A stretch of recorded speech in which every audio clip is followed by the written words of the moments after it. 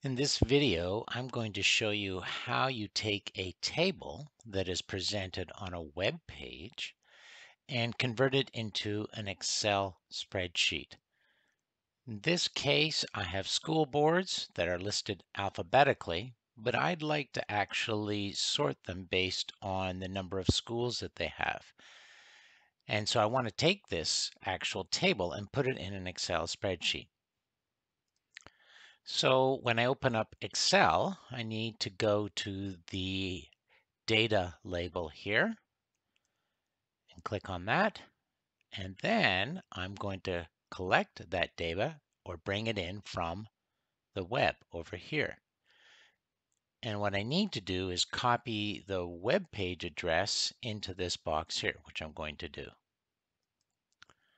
So I'm going to click on this, right click and copy, move here,